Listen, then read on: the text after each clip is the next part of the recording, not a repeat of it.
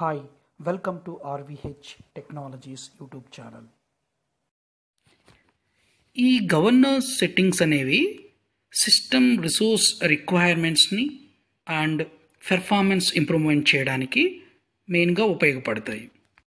సింపుల్గా in a layman లాంగ్వేజ్లో చెప్పాలంటే ఈ గవర్నెన్స్ సెట్టింగ్స్ అనేవి మెటాడేటా మోడలర్ డెవలపర్ ఎటువంటి మిస్టేక్స్ చేయకుండా, సిస్టమ్ పెర్ఫార్మెన్స్ ఇంపాక్ట్ కాకుండా, సర్వర్ క్రాష్ ఇలాంటివి కాకుండా చేయడానికి ఈ కంట్రోల్స్ అనేవి ఫ్రేమ్వర్క్ మేనేజర్ లెవెల్లో సెట్ చేస్తారు.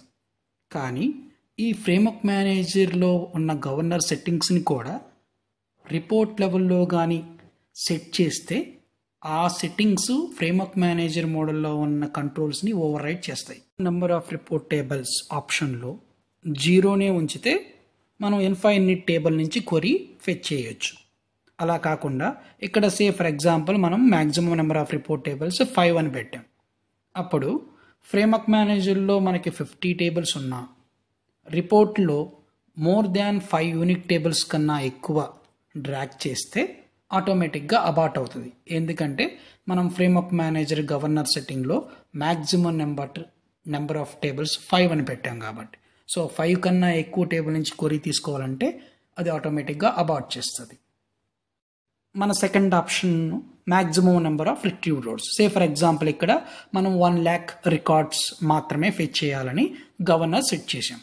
సో మన report క్వరీలో more than 1 lakh records కానీ వస్తే ఆబ్వియస్గా ఆ పర్టికులర్ క్వరీ అబార్ట్ అవుతుంది. కానీ ఇక్కడ మీరు ఒక క్వశ్చన్ అని అడగవచ్చు. అదేంటంటే okay, maximum number of rose only 1 lakh మాత్రమే వస్తాయి కదా, బట్ రిపోర్ట్లో 2 lakh రికార్డ్ ఉండొచ్చు కదా, మరి ఆ రికార్డ్స్ అన్నీ రాకపోతే అది కరెక్ట్ కాదు కదా అని. సో ఇలాంటి వాటి కోసమే మనం రిపోర్ట్లో ప్రాపర్ డిజైన్ చేసుకోవాలి. అంటే ప్రాంప్ట్ పేజ్ క్రియేట్ చేసుకోవడం, నెంబర్ ఆఫ్ రోస్ తక్కువ వచ్చేటట్టు చేయడం. ఈ గవర్నర్ సెట్టింగ్ యొక్క మెయిన్ ఇంటెన్షనే మనం ప్రాపర్గా మోడల్ చేస్తాము. సో సర్వర్ మీద ఎక్కువ బర్డన్ లేకుండా చేయడం మాత్రమే కాబట్టి ఈ విధంగా సెట్ చేస్తారు. ఇప్పుడు మన third option query execution limit time in seconds. ఇక్కడ మనము ఫర్ ఎగ్జాంపుల్ 180 సెకండ్స్ ఇచ్చామనుకోండి. అంటే ఏదైనా ఒక క్వరీ 3 minutes కన్నా ఎక్కువ తీసుకున్నట్లయితే ఆటోమేటిక్గా అబార్ట్ అవుతుంది. అంటే లాంగ్ రన్నింగ్ క్వరీస్ని హ్యాండిల్ చేయడానికి, కంట్రోల్ చేయడానికి మనము ఈ పర్టికులర్ కంట్రోల్ వాడతాం. ఇక్కడ 180 పెట్టామంటే అది 3 minutes కన్నా ముందే క్వరీ ఎగ్జిక్యూట్ కావాలి. సో లాంగ్ రన్నింగ్ అనేవి సర్వర్ పెర్ఫార్మెన్స్ని అటాక్ చేస్తాయి కాబట్టి సో ఈ విధంగా మనము కంట్రోల్ చేస్తాం. మన next option large text item limit. ఇది క్యారెక్టర్ లెంత్ ఆఫ్ బ్లాబ్ అంటే బైనరీ ఆబ్జెక్ట్ లిమిట్. మన యూజరు రిపోర్ట్ క్వరీలో రిట్రీవ్ చేసుకునే క్యారెక్టర్ లెంత్. ఈ క్యారెక్టర్ లెంత్ మనం ఇచ్చిన సెట్ చేసిన లిమిట్ని దాటి ఉంటే ఆటోమేటిక్గా ఆ పర్టికులర్ రిపోర్ట్లో ఆ క్వరీ అబార్ట్ అవుతుంది. For example employee name blob length కానీ, ప్రోడక్ట్ డిస్క్రిప్షన్ లెంత్ కానీ మనం ఫర్ ఎగ్జాంపుల్ 150 అలా తీసుకున్నాం అనుకుంటే ఆ పర్టికులర్ డిస్క్రిప్షన్ క్యారెక్టర్ లెంత్ 150ని దాటి ఉన్నట్లయితే ఆటోమేటిక్గా ఆ పర్టికులర్ క్వరీ అబార్ట్ అవుతుంది. ఎందుకంటే మనము డిస్క్రైబ్ చేసిన లెంత్ ఆ పర్టికులర్ కాలమ్స్కి ఆ బ్లాబ్ లెంత్ ఈజ్ 150 కాబట్టి. ఓకే, ఈ 4 ఆప్షన్స్కి 0 సెలెక్ట్ చేసుకుంటే దేర్ ఈజ్ నో రిస్ట్రిక్షన్స్ అని, infinite number of tables, rose, execution time, length అని అర్థం. Next option outer join allow తీసుకుంటే ఫ్రేమ్వర్క్ మేనేజర్లో డిఫరెంట్ టేబుల్స్ మధ్య మనం జాయిన్స్ క్రియేట్ చేయొచ్చు. అవి ఇన్నర్ జాయిన్స్ కానీ, అవుటర్ జాయిన్స్ కానీ, different type of joins based on the requirement బట్టి మనం ఆ జాయిన్స్ క్రియేట్ చేస్తాం. ఫర్ ఎగ్జాంపుల్ ఇక్కడ కంట్రీకి సేల్స్ టార్గెట్కి మధ్య అవుటర్ జాయిన్స్ క్రియేట్ చేస్తాం. ఇక్కడ 01 means outer join. Inner joins, outer joins ఎలా క్రియేట్ చేయాలి, 01 అంటే ఏంటి, 1n అంటే ఏంటి, 1 to many అంటే ఏంటి, many to many అంటే ఏంటి, ఇవన్నీ మనము కంప్లీట్గా జాయినింగ్ వీడియోలో కంప్లీట్గా తెలుసుకున్నాం. ఇప్పుడు చూసారు కదా, ఈ పర్టికులర్ క్వరీలో మనం అవుటర్ జాయిన్స్ అలౌ చేయడం వల్ల గవర్నర్ సెట్టింగ్స్లో డేటా జనరేట్ అయింది. ఇలా కాకుండా మనము గవర్నర్ సెట్టింగ్స్లో అవుటర్ జాయిన్స్ డినై అని చేస్తే ఎలా ఉంటుందో ఒకసారి చూద్దాం. ఇప్పుడు మళ్ళీ ఎడిట్ గవర్నర్స్కి వెళ్ళి గవర్నర్ సెట్టింగ్స్కి వెళ్ళి అక్కడ అవుటర్ జాయిన్స్ డినై చేసి క్లిక్ ఓకే చేద్దాం. ఇప్పుడు మరలా మనము ఏదైనా రెండు టేబుల్స్ మధ్య అవుటర్ జాయిన్స్ క్రియేట్ చేయడానికి ట్రై చేద్దాం. Say for example the same country sales target మధ్య అవుటర్ జాయిన్స్ క్రియేట్ చేయడానికి ట్రై చేద్దాం. సో ఇప్పుడు చూడండి, కంట్రీకి సేల్స్ టార్గెట్కి మధ్య outer join is not permitted. ఎందుకంటే మనము గవర్నర్ సెట్టింగ్స్లో అవుటర్ జాయిన్స్ని డినై చేసాం కాబట్టి. ఈ విధంగా ఏ టైప్ ఆఫ్ కంట్రోల్స్ అయినా మనం గవర్నర్ సెట్టింగ్స్ ద్వారా కంట్రోల్ చేయొచ్చు. మన next option cross product joins. ఈ క్రాస్ ప్రోడక్ట్ జాయిన్స్ అలౌ అని ఆప్షన్ సెలెక్ట్ చేసుకున్నట్లయితే ఏవైనా రెండు టేబుల్స్ మధ్య జాయిన్ లేకపోయినా ఆ పర్టికులర్ టేబుల్ నుంచి డేటా రిట్రీవ్ చేయొచ్చు. కానీ ఈ టైప్ ఆఫ్ జాయిన్స్ చాలా టైం తీసుకుంటాయి అండ్ ఆల్సో నాట్ యాక్సెప్టెడ్. ఎందుకంటే ఈ టైప్ ఆఫ్ క్రాస్ ప్రోడక్ట్ వల్ల సర్వర్ పెర్ఫార్మెన్స్ డిగ్రేడ్ అవుతుంది. సో బై డిఫాల్ట్గా క్రాస్ ప్రోడక్ట్ జాయిన్స్ అనేది డినై అనే ఆప్షనే ఆల్వేస్ చూస్ చేసుకుంటాం. మన నెక్స్ట్ ఆప్షను షార్ట్కట్ ప్రాసెసింగ్. నార్మల్గా ఈ షార్ట్కట్ ప్రాసెసింగ్ అనేది ఏదైనా ఫ్రేమ్వర్క్ మేనేజర్ మోడల్ని ప్రీవియస్ రిలీజ్నెస్ నుంచి ఓపెన్ చేసినప్పుడు బై డిఫాల్ట్గా అది ఆటోమేటిక్ అని ఉంటుంది.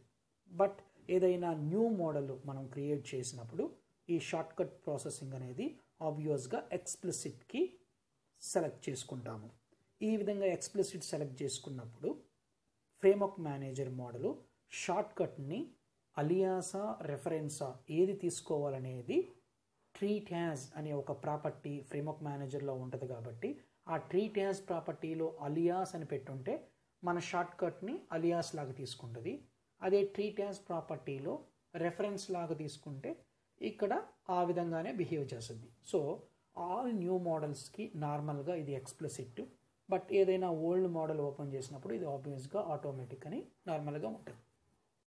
నెక్స్ట్ మన other options like SQL join syntax, grouping till SQL parameter syntax వరకు అన్ని ఆప్షన్స్ మనం నార్మల్గా సర్వర్ డిటర్మినెడ్ అనే ఆప్షనే సెలెక్ట్ చేసుకుంటాం.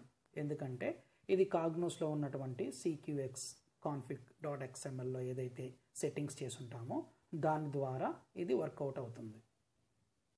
Next option allow enhanced model portability at run time. నార్మల్గా ఈ ఆప్షను టిక్ చేయడం వల్ల every time కాగ్నోస్ framework manager మెటాడేటాని data సోర్స్ని hit చేసి తెచ్చుకుంటుంది. అంటే ఈవెన్ దో ఆ మెటాడేటా లోకల్గా క్యాష్ అయి ఉన్నప్పటికీ ఎవ్రీ టైం డేటా సోర్స్ని హిట్ చేసి న్యూ మెటాడేటాని తెచ్చుకోవడానికి ట్రై చేస్తుంది. ఈ ఆప్షన్ నార్మల్గా ఇనిషియల్ అప్గ్రేడ్ అప్పుడు మాత్రమే మోస్ట్లీ యూజ్ అవుతుంది. మన next option allow usage of local cash.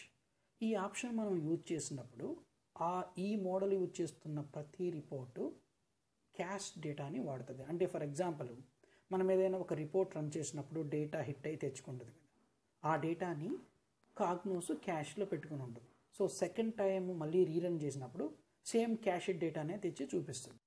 అంటే డేటా రిఫ్రెషింగ్ టైము లోగా ఉన్నటువంటి డేటాబేస్లకి ఇది యూజ్ కాదు. డేటా ఎవ్రీ డే ఒకసారి 2 times చేంజ్ అయ్యే డేటాబేస్కి మనం ఈ లోకల్ క్యాష్ యూజ్ చేయొచ్చు.